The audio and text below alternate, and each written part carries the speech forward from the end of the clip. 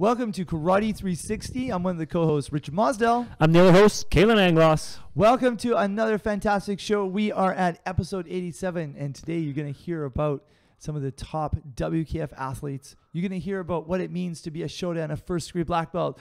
You're going to find out how sprint training can enhance every part of your karate, every part of your fiber, and we're going to go over some of the upcoming events that are coming up. So let's get on with the Karate 360. Let's start the show. You will kick high and I will sweep low. From local to global, it's the thing that we love. Karate. San Rokumaru.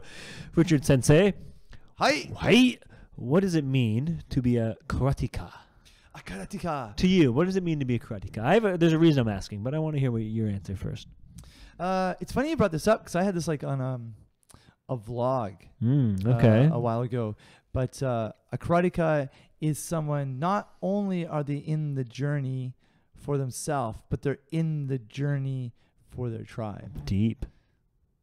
Right? Like if you don't show up, how are you going to help the other people who want to train? Sure. Right? So karateka for me is a little bit more than just, like as an athlete, you got to be a bit selfish. Mm-hmm. And pick and choose where you want to go. And sometimes, of course, being loyal to something is good because you might get more long-term benefit out of it. You know, your coach might think more of you or do more of you. But I think a karateka is a little bit more broad than the idea of an athlete. So you think a karateka is different than an athlete? Yes. Is a karateka different than a teammate? That's really interesting. Because so the reason I'm asking you this question is I went to the store the other day to 7-Eleven to buy ice cream. Yeah. And good gesture. I'm with you. Okay.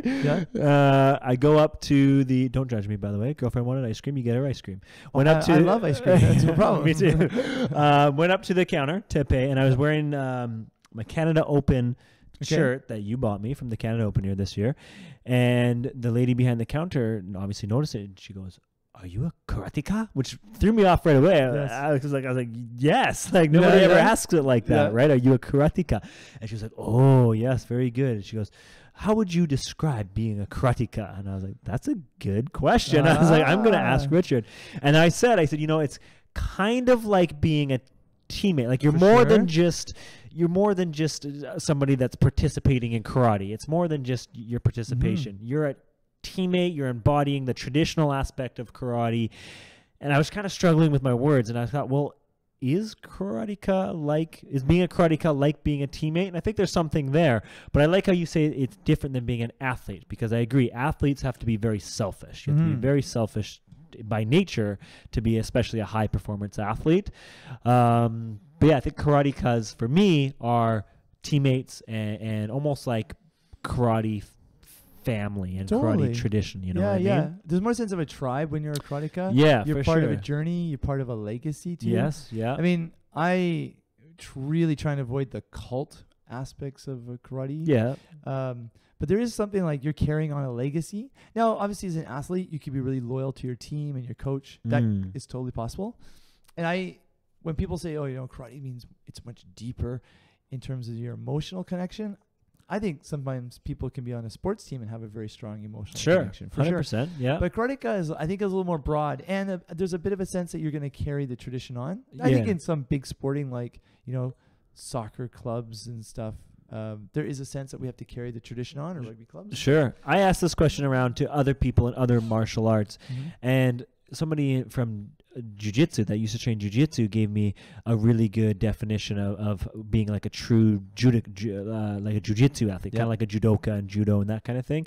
It's that you're a student of the game, that you're a student of the sport, that you're actually in it, you're learning, you're teaching, you're learning, you're understanding better, you have that physical and that emotional connection, you're a student of the whole entire game. That's what I think about too, like when I say you're carrying on a legacy, so you're going to learn more, you're going to study the history, you're going to try and reach out more. I mean, teaching is so much part of learning. 100%. Right? So, I had yellow belts yellow belt adult and a blue belt junior helped me teach the juniors class today. Nice. And they were like, "This is amazing! I can't believe I actually get to teach people. Yeah. Like, you just learned it, now you got to pass it on." Yeah. So it was fun. But it is definitely a good way to learn. Like it's one of the best ways, in my opinion, for some people to learn is to teach. Really. Yeah, and be prepared and what you're gonna say and stuff. Yeah, for sure.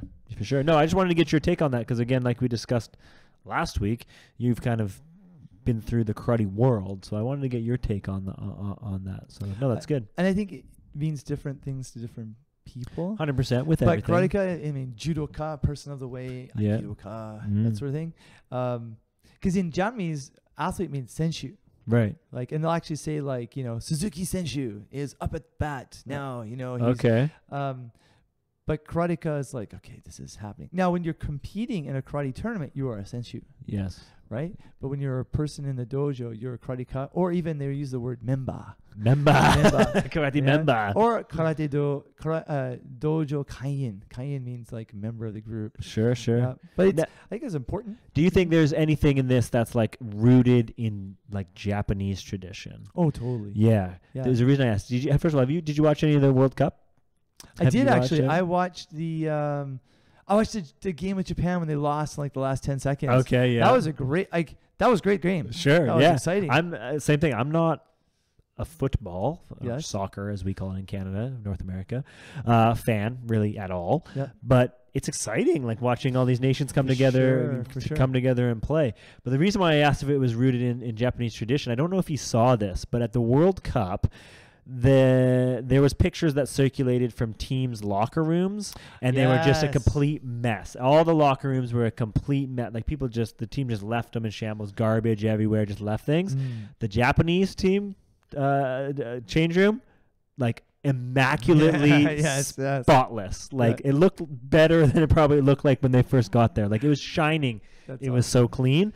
So I just thought like that's probably like that's just Japan, right? Like that's a big because I know they did it at the World Championships too, right? Yeah. It's become a big thing for Japanese teams overseas to represent Japan well. Yes. Okay. Right? Especially when they're getting government money to travel. Sure. You can go into some unbelievably terribly never cleaned locker rooms in Japan. Okay. They exist. I'm sure they do. They totally exist. If the kids are cleaning everywhere. them and then just whatever, we're just going to leave it dirty. Sure. But it's a really cool, it's soft power. It's a nice little branding. Right. That not only did you allow us to compete, but they do it a lot, not only for the host nation, they know they're going to get some publicity from it, but they do it also for all the viewers at home. Okay. Right? To say, look, we will This is what we do. This is how you conduct yourself.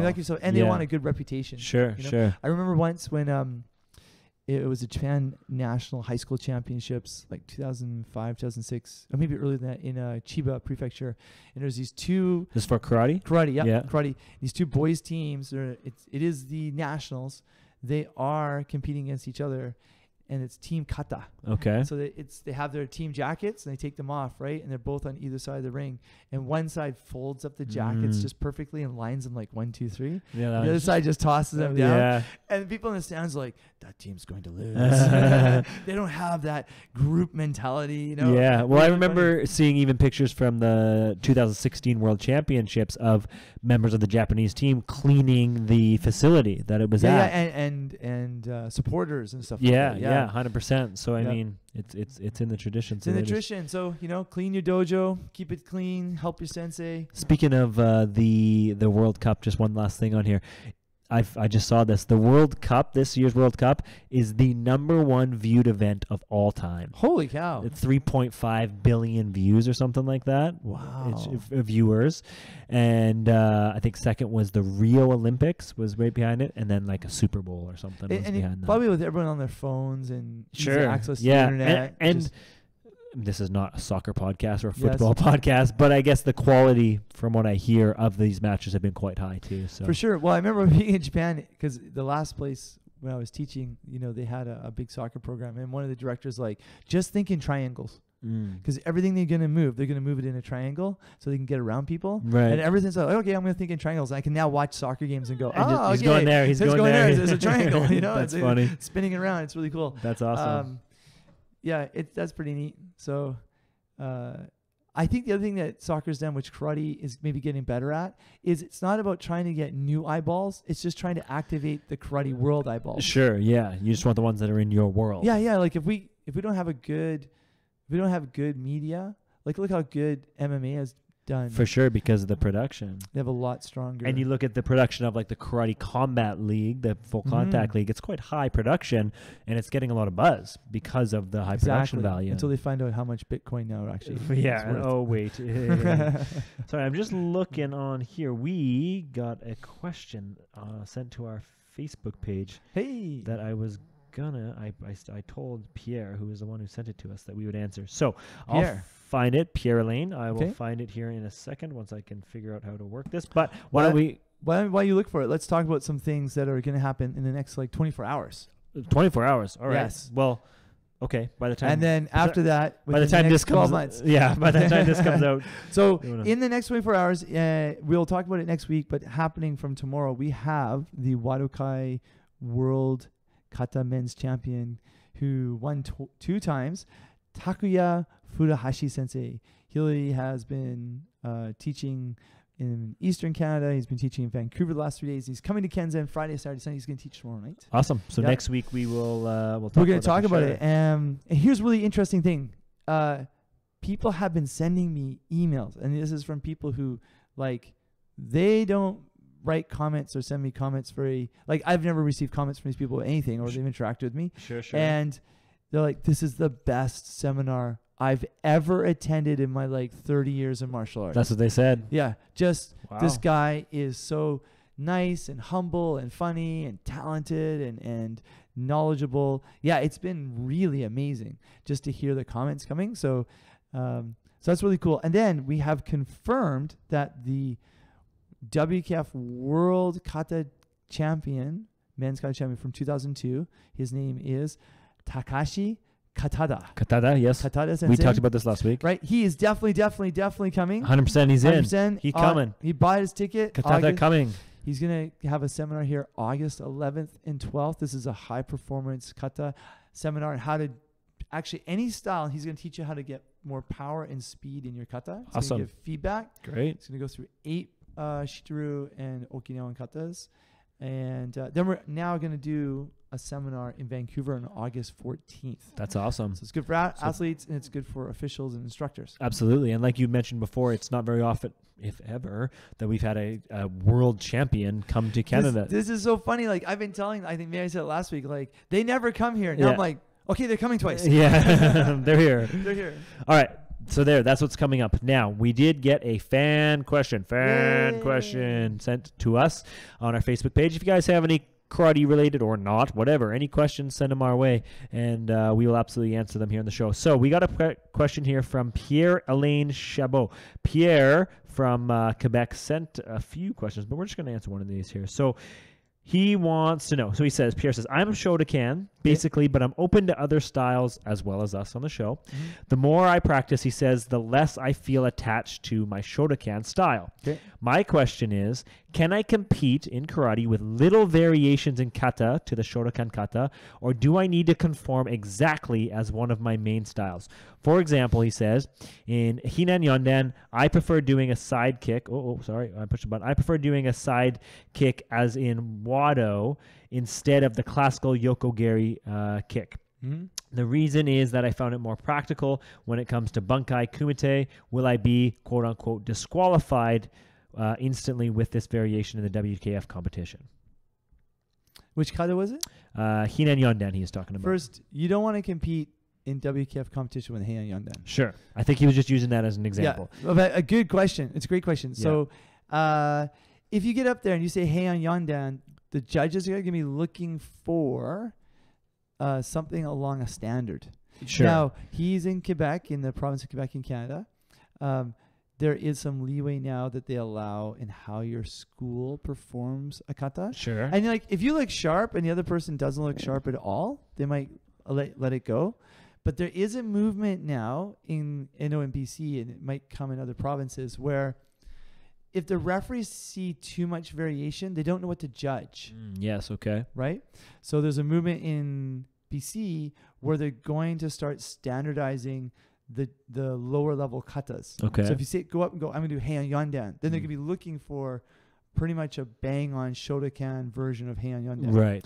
But it's a good question. Can you put some variety, or can you basically does he have to change conform? Yeah, it's a really good question. It depends on the community he's in. So he has to find out from the one of the chief officials in Karate Quebec, and Quebec is strong with lots of Shotokan. If he goes up and does a non-standard move in a very popular Shotokan kata, will it be seen that he's not conforming to the kata? Sure. Or will he be seen as conforming to his school? Now, if he's sharp in all his movements, his basics are good, his fundamentals are good, they might let him go. Sure. When you look at some of the senior WKF competitors when they compete in Shotokan and they do the side kick in like, I'm trying to think now, maybe Kankudai, and they just go like kick over the head height and lock it out. That was never there.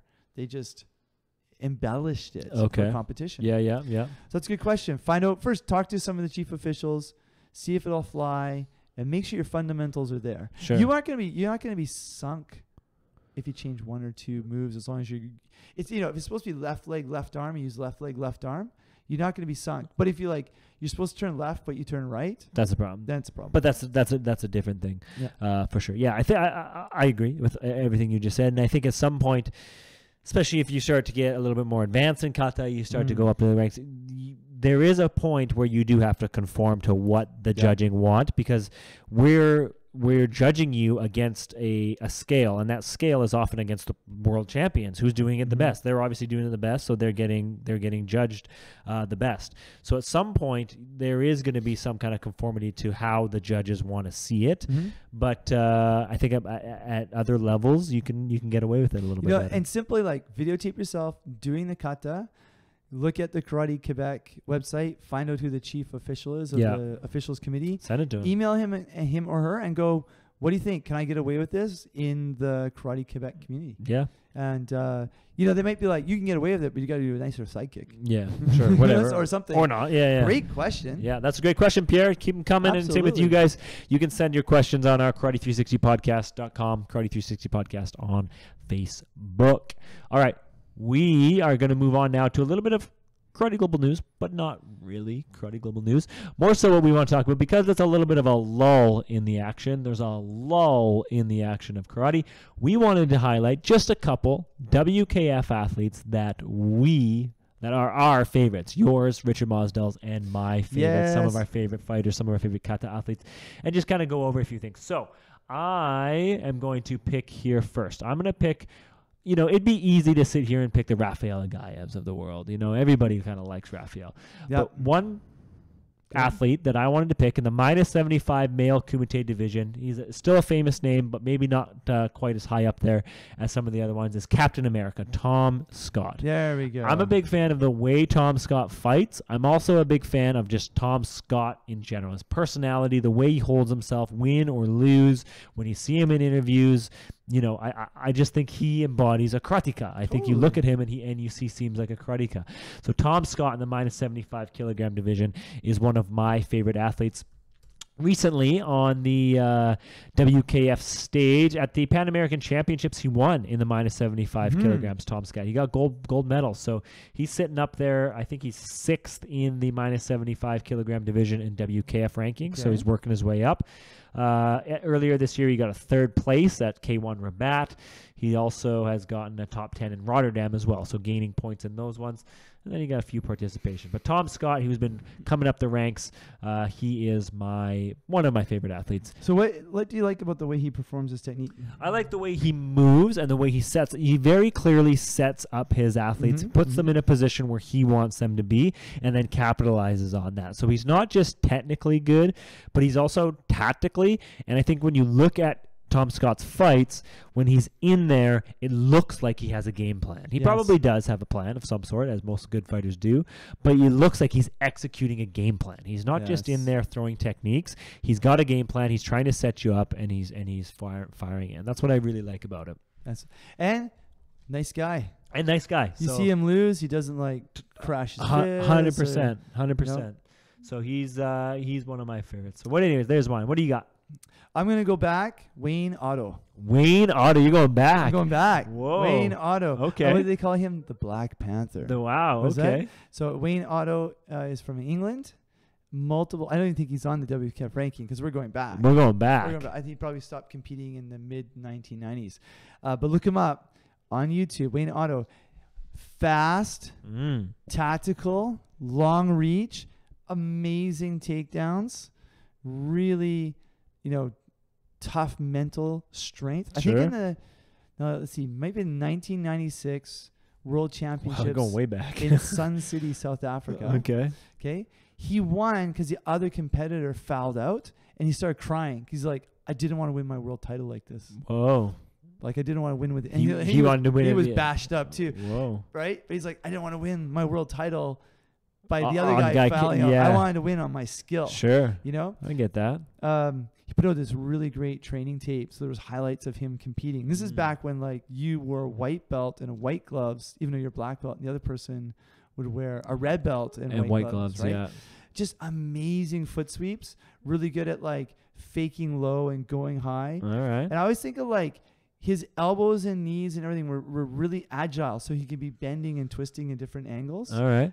Yeah. So look up Wayne Otto. He's exciting to watch. It's funny you mentioned training videos because now that I wasn't thinking when we originally did this about older athletes or athletes who previously competed, but there was an athlete that really got me on the path of like karate strength and conditioning because he used to always put out videos of him training, and he was always doing like plyometric drills and jumping, and he was the first one I said tuned up to some Metallica music and all that kind of stuff.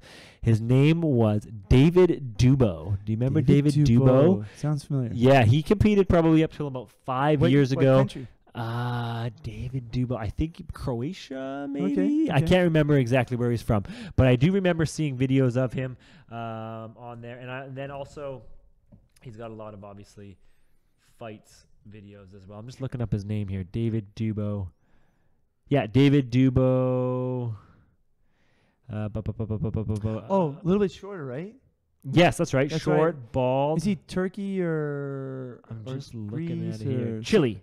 That's it. Chilean athlete. David I think I Dubo. remember watching those videos, like him lifting weights, Yeah, arriving on a motorcycle. Yes, that's like right. That. That was him, I had those bookmarked too. So back in the day, he was probably one of my favorites as well. One of my favorite female athletes right now who's really coming up, and I like her because she's been climbing the ranks. Like her name just keeps coming up, and she's starting to build a little bit of a reputation. Is Sarah Cardin from Italy. So I like to watch her fight because she's so fast and technical, but again, she's like very even keeled. She's moving up the ranks.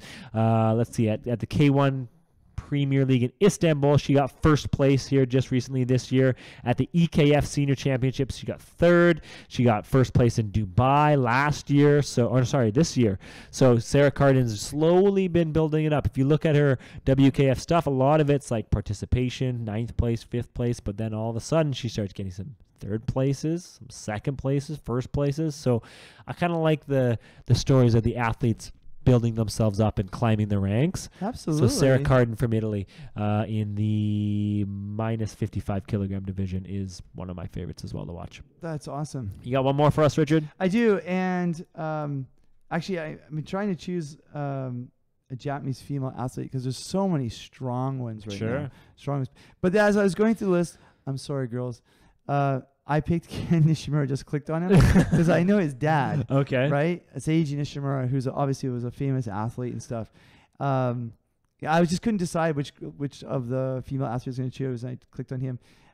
So he is an exciting athlete. Ken Nishimura, he's from Fukuoka. Yes. Right? Just won. Did he won the Pan Ams? Just won Rotterdam. Okay. He won Paris. Okay, yeah. Minus 75. He won Hamburg last year, and of course he didn't win the Pan Ams. Yes, and let's see, he hasn't won at the world level yet, but he's exciting because he has beat Agiev. That's right. Right. Yeah. Very closely. Yeah. So I think he's really coming up in the rankings. Especially because he's been getting a lot of second and first place. He's gained a lot of points. Sorry to cut you off, but a lot of points recently. Like you see his point pool total has been going up quite fast. So keep an eye on Ken Nishimura. No, so that I think it's going to be a really exciting athlete to see as we come along. Okay, next podcast I'm going to pick some. I'll tell you about some Japanese female athletes. Yeah, we'll go from there. And you guys let us know who your favorite WKF athletes are. We want to hear from you. Who are your favorite WK athletes? Why? And what do you like about them? Let us know. Karate 360 podcast. All right, let's go on to a little bit of technical tactical. Richard, what do you got? Okay, well, this weekend we're going to have a black belt test. Oh, that's right. Owen, Big Owen is that's right. doing the black and belt by test. the way, shout out Big Owen's 19th birthday. Boom, happy birthday, guy. Big Owen. Yes. And that's a big deal in Canada. It's a big deal. Because 19 is legal drinking age. That's right. He doesn't drink. Yeah. Well, he doesn't drink. He will tonight. He will tonight. He actually will tonight. We're taking him out. Yeah. And not to get drunk or anything like No. that. We're taking him out. Just for his first legal. Exactly. So we walked in the club today. I'm like, hey, we have a new adult, like full-fledged adult in the club. Kids are all yours. We'll be back at 10. Yeah. You know? So really proud of this fantastic guy. Oh, he's awesome. He's awesome. Great seeing him growing up. Great seeing him growing and developing every day. 100%. Comes from a fantastic family. So they're all right. yeah, right. And all right. So what do you got for technical? All right. So we have a now. Here's the black thing. belt test. In our style, which is pretty big in Canada, we've had 3 black belt tests this year. That's right. And in each test, I think we've had a total of 9 people challenge the black belt test. I think it's been sets of. Oh wait, there have been 12 people have challenged the black belt test. 9 have failed. Whoa. Okay. Wow. We have 3 have passed. 9 have failed. And these has been held now on both the East and West Coast, and people going in their first, second, or third degree black belt. So it's a big deal. And we have one this weekend. There'll be Owen and I think 3 other people from different clubs are coming to challenge it. So what does a shodan mean? Right? Well, sho means beginning. Dan means level. You know, in Japan, you don't actually exist until you have your shodan. Yeah, you mentioned that. You know, like that's when your karate training starts. Exactly. Yeah. When you like Nick in our club, he's getting ready for his black belt test next year. So he has his membership card from Japan, and it says rank, and it's nothing, right? Because you're nothing. Because you're nothing, right? And then if you're a black belt, you get. Oh, by the way, they hand out new cards. The regular card is white. I got a gold card. Why? Because go Dan. Oh, okay. I didn't know that. I was like, ooh, I got a new card. So the average person takes. What would you think? 3 years, 5 years. Some people last a long time. To go from beginning to black belts? Yeah. Or what are you saying? To get your shodan. Well, how long did it take you? Well, I know I see your notes here, what you got, but it does depend sometimes on age, which was my scenario. We weren't allowed to challenge the shodan until we were 18. Okay. So old school. I started karate training when I was 7, so it took me 11 years technically to get my shodan. So yeah, but I mean, if I think about actual traditional karate training, how long maybe should it take? I think 5 to 7 years. You can probably get from a white belt to a shodan. Yep, exactly. And it depends on the curriculum they're looking for. Sure, of course. You know, it's about volume. Like some people in Japan can hit a shodan in a year, but they're going 4 nights a week. Sure. Right? Okay. Yeah. And, I mean, if karate is your life, that's what you're doing. Exactly. Then I can see it. Yeah. But one thing I wanted to say about shodan is, it's a marathon. It's a marathon, especially when you think about shodan to nidan. And people are like, well, what do you learn? Is like the curriculum different? You learn a few new things. Yeah. But what you're supposed to do also is perform what you've already learned better and expand what you already know better. Sure. Right? So let's say you have all these katas that you've learned. Wado, there'll be 9. I think in Shotokan, when you go for your shodan, you may know 16. Okay. How many katas? What was like a number you think you had to do for Shitoru? About 8. About 8? About 8, I think. So not a lot. And Shitoru has 50. Yeah. Right? Actually, there's not a lot of people in Shitoru who know all 50 because it just takes too much to learn. It's too many of them. So you have to, for your age and for your level and for your background, perform really, really well to pass. You should look really rehearsed and really sharp. Like people, if you get up and you look kind of like hesitant, it's not going to fly. You have to get up there and look rehearsed. Like it's, okay, I've been doing this for a long time and practiced. Yeah, 100%. Exactly. But what's interesting is there's a lot of brown belts who go to classes, but not a lot of black belts. And listening to other karate instructors, so like you have to make sure that we haven't created a sense of entitlement by wearing the black belt. Sure. Right? That, you attain that rank. So, okay, yeah, I don't have to keep going. Right? And I think that's where the branding, the popular culture branding has kind of fallen down on what a black belt really is. 100%. And it goes back to like your question at the beginning, like what is a karateka, right? I think when you get to be a black belt, that's really when you got to dig deeper. That's when it's got to be like, I got to do more, right? When you passed your black belt, did you feel like I could use every movement of the kata in any self-defense? Like, absolutely not. Me too. Absolutely not. I was like, I just barely got them. I just barely got them. barely got them. I struggled through my bunkai. Exactly. So I think that's another really cool thing is, and we're going to do more of that in the club as our club matures more, is we're going to do a lot more of the applications so that it's just flying and really, really easy to go for. Sure. Now, I left a video on here. If you want to put up in the link of the show notes, this is... Okay, you bring this up. Hidekazu Kanazawa. And he is one of the most famous karate performers and instructors in the world ever. He's a Shotokan instructor, and he left the Japan Karate Association, created his own association, and I want you to look at him performing. Now, he's got to be in his 40s or 50s. He's doing Heian Shodan. That's what it says here. And you just tell me what you see as he's performing here. He performs for an hour and a half? No, I'm going to stop it after the first kata. This is an old video. Oh, yeah. Digging the hair. Maybe 70s. As you can see, longer stances. Very long, yeah. Very big. Very big. Now, do you think a brown belt going for the black belt is going to be able to pull this off? A brown belt going for their black belt be able to pull this off? No. This is what? And he's got to be in his 40s, maybe early 50s. He's obviously very highly ranked at that moment. And it is sharp. It is very sharp. This is what you should look like. Yeah. You know what's really interesting is he doesn't look tense. No. Doesn't look tense, but it's strong. Right? It looks strong, doesn't it? Yeah. So that was just the first, minute of this, 2 minutes, I guess. I'll just show you one more. So tell me what you think as you're looking at it. Yeah, very fast, very polished, definitely practiced, obviously. No extra movements. There's like no little extra movements in there. Obviously, his basics are strong. So Kanazawa Sensei is famous for having amazing technique. Yes, okay. I think he won the first All Japan National Championships. Okay. He now has a really big organization. I think he may be in his 80s now. He's taller than me. Yeah. He introduced Shotokan to England. But I want to just show that, and you guys can look at the show notes. That, obviously is a high-level black belt, but this is what it takes. Like, you look at a brown belt who's going out to perform, they're still got a shake in their 100%. body, right? It's like, I remember The Edge, the guitarist for U2, he's like, when you really care for a band, it hurts because they don't always play the greatest music, or you have to dig and really listen to it. And karate is that same thing. You've got to just dig a little bit more, kind of geek out about it. That's why Jesse Enkamp calls himself the karate nerd. The karate nerd, nerd, right? yeah. So you got to really get into it. So when you're thinking about going for your black belt and what black belt means, I want you to think about that sort of stuff. There you go. Right on. All right, love it.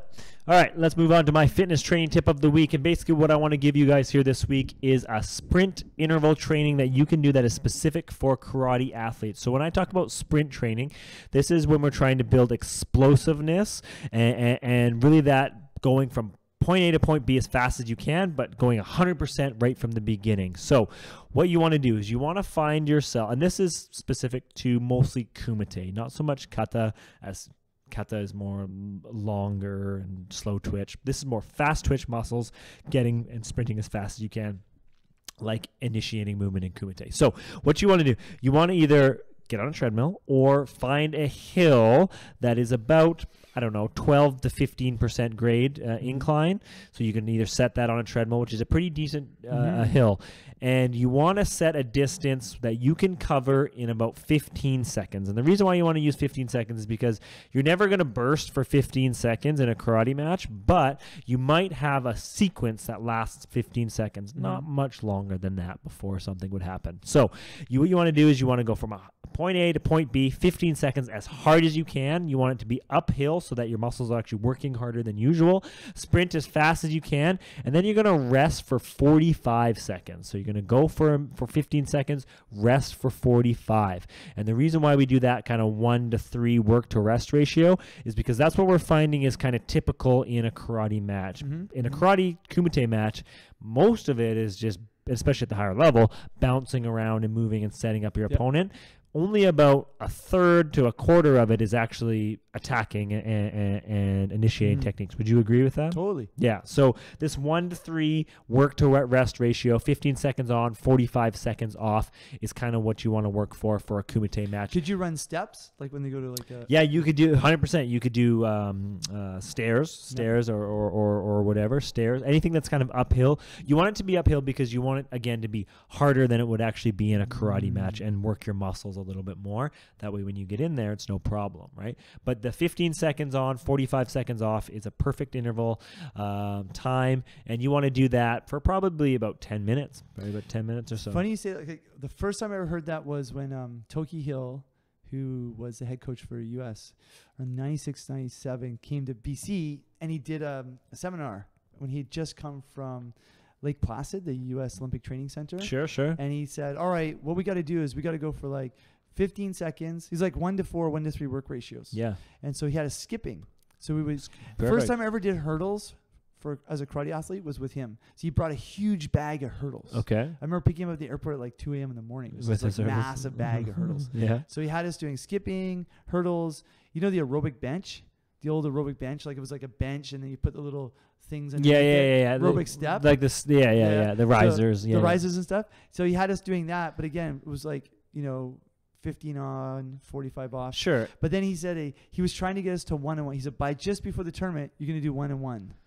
But for a really short amount of time. Yes. Now, again, this is the first round of hearing and learning about how to use it. Yeah. Yep. So it's a little bit different the way you would do it now. Yes. But yeah, no, that's great. I mean, interval training's been around for a while. There's obviously different types of interval training. What I like about sprint training is that anybody can do it if they can walk or run, and you don't need any extra equipment. You can literally go find a hill that's about a 12 to 15% incline and just start running up and down. Now, I heard in sprint training that it's the first 4 steps are the most important. 100%. And that's why you really want to emphasize like the exploding right out of the gate. Hit to the ground, right? Yeah, and actually what I recommend too is getting into your fighting stance, getting into your kumite stance, and then exploding again, trying to get 100% of that fast twitch muscle right away and sprinting up as fast as you can up that hill.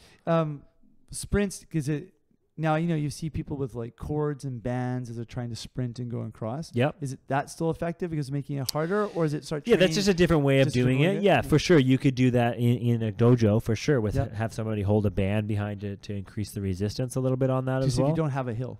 Yeah, if you don't have a hill. Yeah, you could absolutely do that. Of course, then you need a partner. I was trying to think of something maybe you could just do on your own type thing. But yeah, for sure. Any type of band, any type of thing to add resistance. Those steps are good. Yeah, anything that adds more resistance than what is usually on the body. Awesome. Sprint training. There you go. Love it. I do like it. And it's good for everybody. I mean, 100%. I remember when the Bourne Identity movies were coming out and Matt Damon was doing them, and he was giving an interview, and he's like, okay, I'm like 38 years old and I have to sprint. I've never sprinted in my whole life, and it's such a different type of fitness. 100%. And he's like, now I'm totally addicted, like, to sprinting. Yeah, it's great. It's great. And then when I was training for the Masters Championships in Japan, I did a lot of beach sprinting. Yes, beach sprinting is really good. It's amazing. Yeah, of course, because the sand makes it unstable, so you don't get as much push off. So your muscles really have to work. Yeah. And so it's good. All right. Right on. That's my fitness training tip of the week. That's awesome. All right. Just about wrapping up this episode here. We got a couple upcoming tournaments. Not really upcoming anytime too soon. But what do we got? Coming up the 19th. Now we're going to skip that one. The next K1 isn't until the Premier League in Berlin, which is until September. Our styles, all nations. Yeah. I think it's August 23rd to 26th in Leicester, England. And the PKF Karate Federation, their cadet, junior, and U21 championships in Brazil is August 22nd to 25th. Right, so in we will keep an Brazil. eye on that one because that'll be a big tournament There'll as well. be a very large group of people from Canada and the US 100%. going to that. Yeah, so there we go. That's what's coming up tap here from the karate world, and of course from us. Every Monday morning, we'll be coming out with these podcasts. These are great podcasts. It's great. We're banging them out and having a good time for sure. Are you going to be updating your K-Fit one? The podcast. Like in September, Yeah, October? I was thinking about it. I still want to get in on there. I was telling you before that I want to change the format a little bit, and I'm still playing around with how to do it. I also have some interviews lined up that I kind of want to work out, but I definitely do want to get it out there for sure. That's awesome. So one thing I'm going to do in my vlogs is I'm going to get to the point where the vlog audio becomes the podcast. okay, I think that's a good idea. Yeah. So I'm going to somehow figure that out so I'm not double broadcasting. Okay. But I'm going to work on that. Okay. We get almost there. Yeah, I think. Yeah, okay. I think you can. There's absolutely an easy way to do it. Anyway, we'll figure that out. Well, we got it going. We got it going. All right, guys. Well, anyways, again, send all your questions, comments, karate360podcast.com or karate360podcast on Facebook. Check out Kalan Anglos on everything. And check out Richard Mosdell. That's me. On everything, especially on the YouTube. All right, on the YouTube. On YouTube. On the YouTube. I'm Kalan Anglos, I'm Richard Mazzo. and we'll talk to you guys next week. San Rokumaru. Bye.